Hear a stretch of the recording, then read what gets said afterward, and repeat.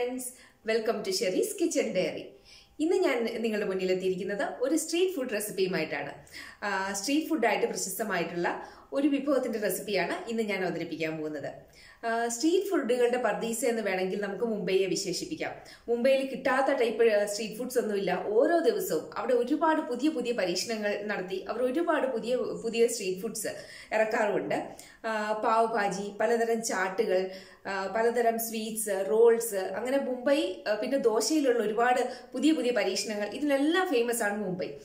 Street ഫുഡുകൾ ഏറ്റവും ആദ്യം ഇറങ്ങുന്നത് തന്നെ മിക്കവാറും മുംബൈയിൽ ഹൈദരാബാദിലും ഒക്കെ ആയിരിക്കും.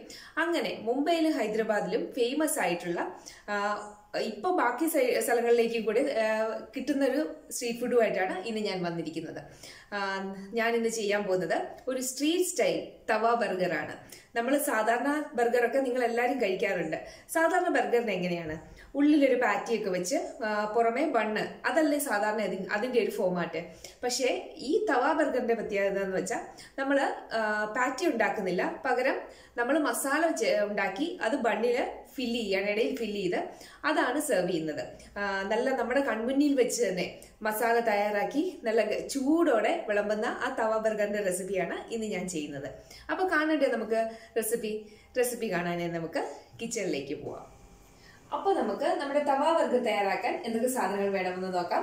ഞാനിവിടെ എടുത്തു വെച്ചിരിക്കുന്നത് അതിന്റെ മെയിൻ ഇൻഗ്രീഡിയന്റ് ഞാൻ പറയാൻ പറഞ്ഞു. ഞാൻ ചെയ്യാൻ പോകുന്നത് തവ ബർഗർ തന്നെ നമുക്ക് വെജിറ്റബിൾ ഇട്ടും അല്ലാതെയും ഒക്കെ ചെയ്തെടുക്കാം. ഞാൻ ഇന്ന് എഗ് ഇട്ടാണ് ചെയ്യുന്നത്. എഗ് തവ ബർഗറിന്റെ റെസിപ്പിയാണ് ഇന്ന് ഞാൻ ചെയ്യാൻ പോകുന്നത്. അപ്പം മുട്ട പുഴുങ്ങി വെച്ചിരിക്കുന്ന 4 എണ്ണം, പിന്നെ 2 വലിയ സവാള ചെറുതാണെങ്കിൽ 3 എണ്ണം എടുക്കാം, പിന്നെ ഒരു 1.5 ടേബിൾ സ്പൂൺ വെളുത്തുള്ളി അരിഞ്ഞത്, ഒരു 2 പച്ചമുളക്, നല്ല എരിവുള്ളതാണ്, അതുകൊണ്ടാണ് ഞാൻ 2 എണ്ണം എടുത്തത്. നിങ്ങൾക്ക് എരിവ് കുറവാണെങ്കിൽ ഇതിനനുസരിച്ച് കൂട്ടിയെടുക്കാം. പിന്നെ ഒരു വലിയ തക്കാളി അരിഞ്ഞത്, ഒരു 1/2 cup cheese, processed cheese great ചെയ്തെടുത്തത്, പിന്നെ ചീസ് സ്ലൈസസ്, ഇത് കണ്ടോ, ഇതുപോലത്തെ, പിന്നെ schezwan sauce, chilli sauce, tomato sauce, ഇത്രയും സാധനങ്ങൾ, പിന്നെ ബട്ടർ, നമുക്ക് ആവശ്യത്തിനുള്ള ഉപ്പ്, നമുക്ക് മസാല ചെയ്തെടുക്കാനുള്ള എണ്ണ, ഇത്രയും സാധനങ്ങൾ, പിന്നെ ബർഗർ ബൺസ്, ഇത്രയും സാധനങ്ങളാണ് വേണ്ടത്. അപ്പൊ നമുക്ക് ഇതെങ്ങനെ ചെയ്യാമെന്ന് നിങ്ങളെ ഒരു കാര്യം ഞാൻ കാണിക്കാൻ പറഞ്ഞു. പുഴുങ്ങിയ 4 മുട്ടയാണ് എടുത്ത് വെച്ചിരിക്കുന്നത്. ഞാൻ ഇതുപോലെ, ഇത് കണ്ടോ, ചെറിയ കഷ്ണങ്ങളായിട്ട് ഇത് മുറിച്ചിടുക. നിങ്ങളുടെ ഇഷ്ടത്തിനനുസരിച്ച് തീരെ ചെറുതാക്കാം. ഞാനൊരു മീഡിയം സൈസിൽ ചെറുതാക്കി മുറിച്ചെടുത്തിട്ടുണ്ട്. ഇനി നമുക്ക് ഒരു തവ ഞാനിവിടെ അടുപ്പിൽ വെച്ചിട്ടുണ്ട്. ഇതിലേക്ക് നമുക്ക് ആവശ്യത്തിനുള്ള എണ്ണ ഒഴിച്ചു കൊടുക്കാം. നമുക്ക് സവാള വഴറ്റുന്നതിന് ആവശ്യമുള്ള ഏകദേശം ഒരു 3 ടേബിൾ സ്പൂൺ എണ്ണയാണ് ഞാൻ ഒഴിച്ചിരിക്കുന്നത്. നമുക്ക് എണ്ണ ചൂടായി നമുക്ക് ഇതിലേക്ക് ആദ്യം വെളുത്തുള്ളി ഇട്ട് കൊടുക്കാം. ഇനി പച്ചമുളക്, ഈ കൂടെ തന്നെ സവാള പൊടിയായിട്ട് അരിഞ്ഞതാണ്, ചെറുതായിട്ടാണ് ഞാൻ അരിഞ്ഞിരിക്കുന്നത്.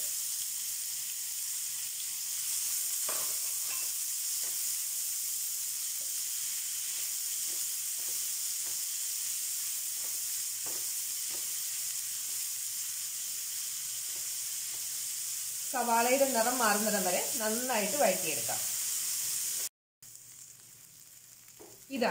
നമ്മുടെ സവാളയും ബാക്കി പച്ചമുളകും ഒക്കെ നന്നായിട്ട് മൂത്തിട്ടുണ്ട്.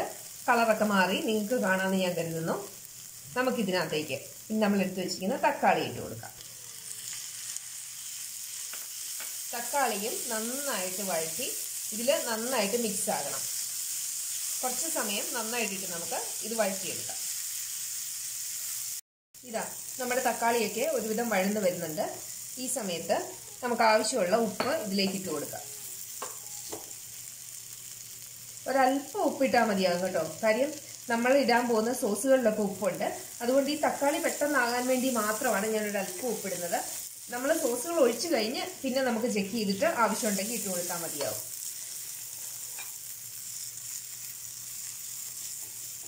അങ്ങനെ നമ്മുടെ തക്കാളിയും റെഡി ആയിട്ടുണ്ട്.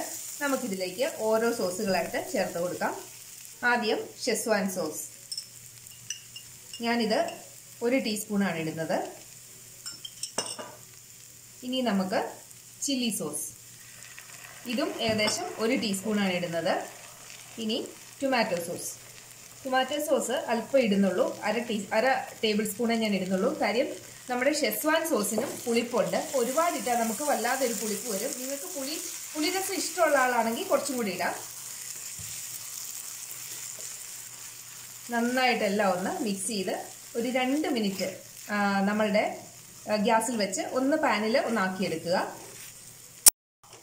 ഇതാ നമ്മുടെ മസാല റെഡി ആയിട്ടുണ്ട്. നമുക്കിതിലേക്ക് നമ്മൾ എടുത്തു വെച്ചിരിക്കുന്ന മുട്ട ഇട്ട് കൊടുക്കാം.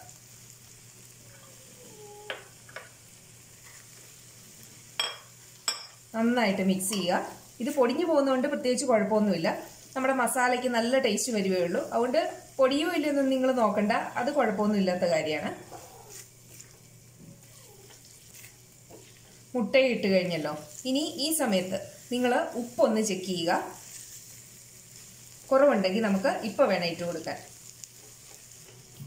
ഇതാ നമ്മളുടെ മുട്ട മിശ്രിതവും നന്നായിട്ട് റെഡി ആയിട്ടുണ്ട്. നമുക്കിനി ഇതിലേക്ക് ചീസ് ഇട്ട് കൊടുക്കാം. ഏകദേശം ഒരു 1/2 കപ്പ് ചീസാണ് ഞാൻ എടുത്തിരിക്കുന്നത്. അതും പ്രോസസ്ഡ് ചീസാണിത്.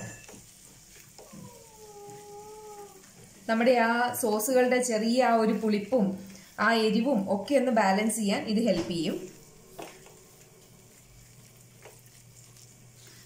നിങ്ങൾ ഉപ്പിടുമ്പോൾ ശ്രദ്ധിക്കേണ്ട കാര്യം, നമ്മളുടെ സോസിനും ഉപ്പുണ്ട്, ചീസിനും ഉപ്പുണ്ട്. അപ്പം അത് കണക്കാക്കി വേണം നമ്മൾ ആദ്യം ഉപ്പിടാൻ. അത് കഴിഞ്ഞ് ഞാൻ പറഞ്ഞല്ലോ, വേണമെങ്കിൽ ഈ സമയത്ത് നിങ്ങൾക്ക് ടേസ്റ്റ് ചെയ്തിട്ട് ഉപ്പ് ഇടാവുന്നതേ ഉള്ളൂ. ഇത് കണ്ടില്ലേ, നല്ല കുഴമ്പൻ പരുവത്തിലായിട്ടുണ്ട്. ചീസൊക്കെ മെൽറ്റ് ആയിട്ടുണ്ട് നമ്മളുടെ.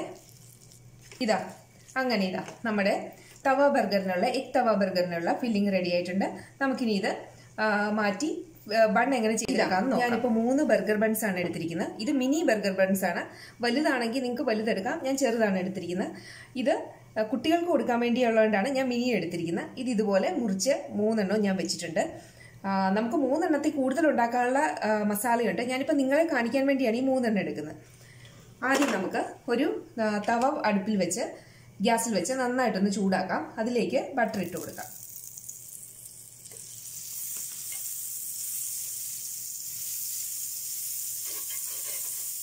ഞാൻ ഏകദേശം ഒരു ടേബിൾ സ്പൂൺ ബട്ടറോളം ഇട്ട് കൊടുത്തിട്ടുണ്ട്. നന്നായിട്ട് അതിൻ്റെ ആ ബട്ടറി ടേസ്റ്റ് വരുമ്പം നല്ല ടേസ്റ്റ് ആയിരിക്കും. അവിടെ ഒരു അല്പം കൂടുതൽ ഇട്ടുകൊണ്ടും കുഴപ്പമൊന്നുമില്ല കേട്ടോ. ഇനി നമ്മൾ ചെയ്യേണ്ടത്, നമ്മൾ ഇതിൻ്റെ അകം ഭാഗം മാത്രമേ ഇപ്പം ചെയ്തെടുക്കുന്നുള്ളൂ. അതുകൊണ്ട് അകം ഭാഗം മാത്രം ഇതാ കമത്തി ഇതുപോലെ വെക്കുക.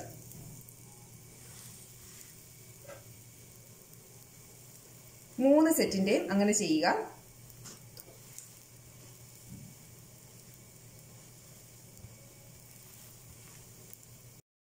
അപ്പം നമുക്ക് ബർഗർ അസംബിൾ ചെയ്യാം.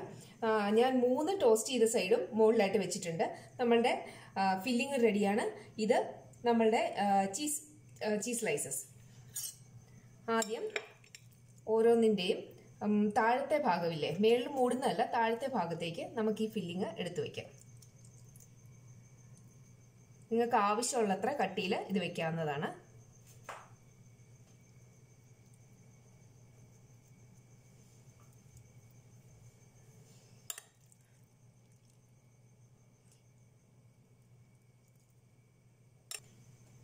ഇനി നമുക്ക് ഈ ചീസ് സ്ലൈസസിന്റെ മേളിലേക്ക് വെക്കാം.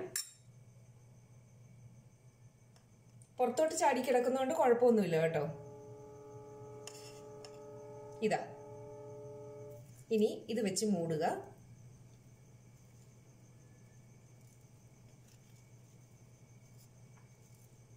ഇനി നമ്മൾ ചെയ്യേണ്ടത്, നമ്മുടെ ഈ ബൺസ് തവയിലിട്ട് ഇതിന്റെ നമ്മൾ അകത്തെ ഭാഗം മാത്രമല്ലേ ഒന്ന് മുരിച്ചെടുത്തുള്ളൂ, പുറം ഭാഗം കൂടെ നന്നായിട്ടൊന്ന് മുരിച്ചെടുക്കാം. ഇതാ, തവയിലേക്ക് നമുക്ക് കുറച്ച് ബട്ടർ ഇട്ട് കൊടുക്കാം.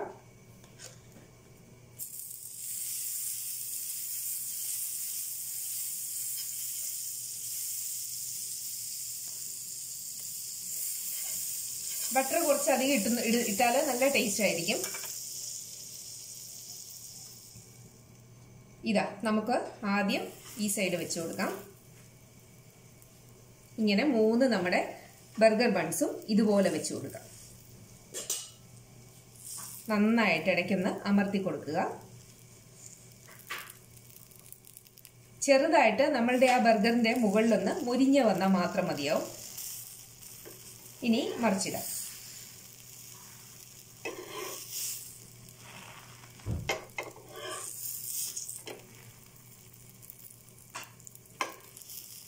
ബട്ടറൊക്കെ നന്നായിട്ട് അടിഭാഗത്ത് ഒന്ന് വരാൻ ഒന്ന് ഇതുപോലെ ഒന്ന് ഇളക്കി കൊടുക്കുക. ബട്ടറിന്റെ ബാക്കി നമ്മുടെ തവയിലുള്ള ബട്ടറൊക്കെ അടിയിൽ വരാൻ വേണ്ടി. കണ്ടില്ലേ, ഇതിന്റെ കളർ തന്നെ നല്ല രസമായിട്ട് വന്നിട്ടില്ലേ? ഇതാ റെഡി ആയിട്ടുണ്ട്. അങ്ങനെ ഇതാ നമ്മുടെ എഗ് തവ ബർഗർ റെഡി ആയിരിക്കുന്നു. നമുക്കിനി ഇത് സെർവ് ചെയ്യാം.